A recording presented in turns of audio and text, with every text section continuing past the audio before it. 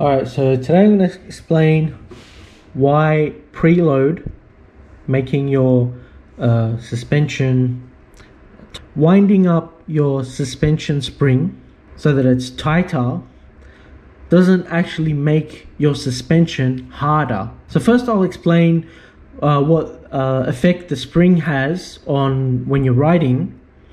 And when I explain this, it'll make you think that tightening up the spring will make your suspension harder, but then I'll explain to you why it actually doesn't. So what your spring does is the spring has a force for the amount of distance that it's been compressed. So let's say, you know, the total height of your spring is 100 millimeters, and if you compress it, say 10 millimeters, let's say it will have a force of 50 newtons on it.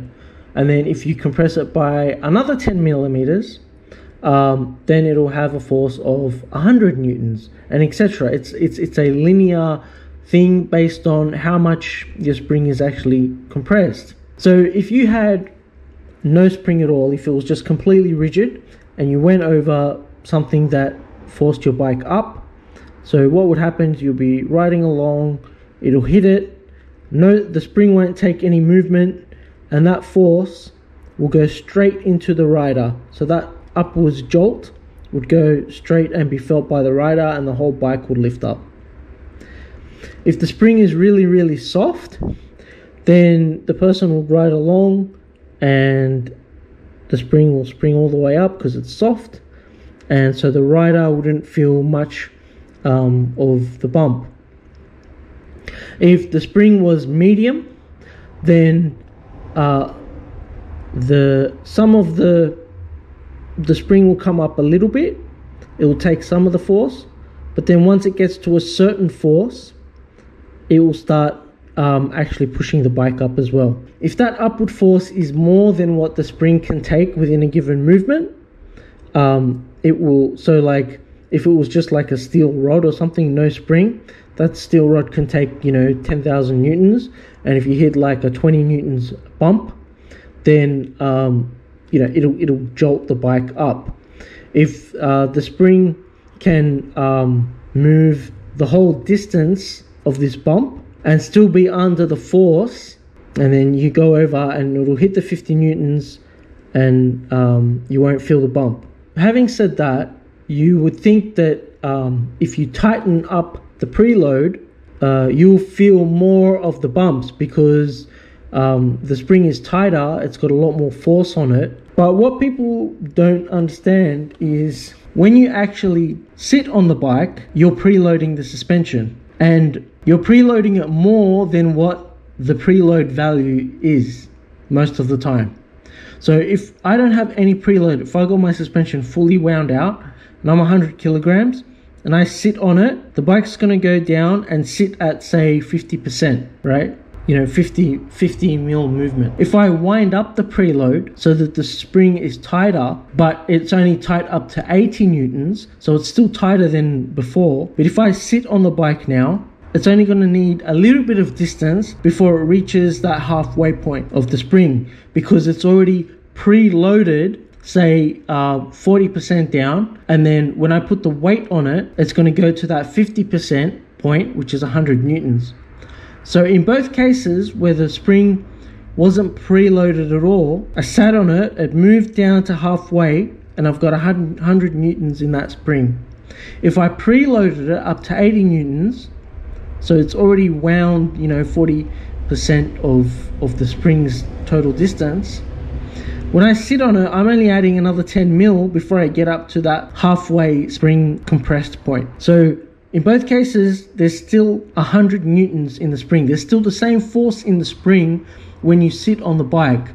That's why changing your preload doesn't actually make your suspension harder. It makes it the same. What it does do is change the amount that the bike travels. So for a soft spring, it travels. For a hard spring, it doesn't travel as much. But in both cases, it reaches the same 100 newtons point. But for the harder spring, the bike is a lot higher and it's still got a lot more travel to go. So having explained that, why do people say when they've tightened up, you know, they've added preload to the suspension, Why do they say it feels hard? I know it's not harder, but it feels harder, or it feels harsher. And that is because when you're riding, you get a bit of weightlessness.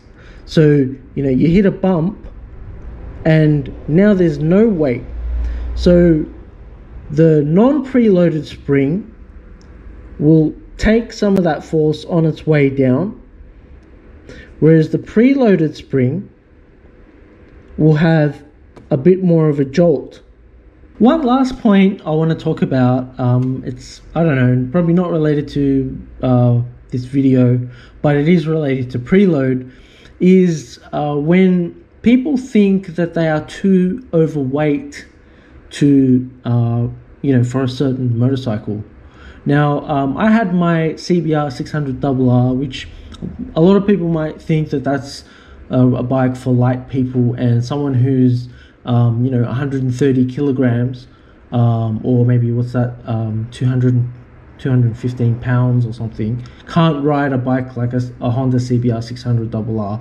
But the bike is actually rated to 180 kilograms, and that rating is extracted from the bike by setting the preload, by winding the preload spring. The people who made the bike specified 180 kilos with the mind that you'll be able to use the full range that the suspension offers. So what I've seen is people who are a little bit overweight going and changing their spring, making it a harder spring, when in most cases you probably don't need to.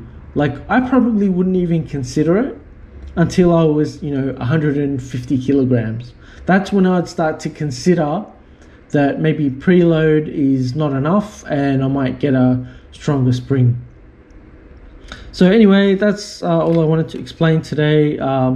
Adjusting your preload, making your spring tighter on preload is not going to make your suspension harder.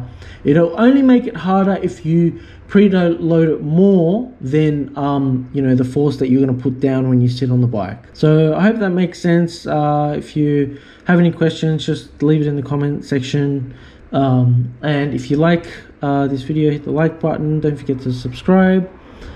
Take it easy and ride safe.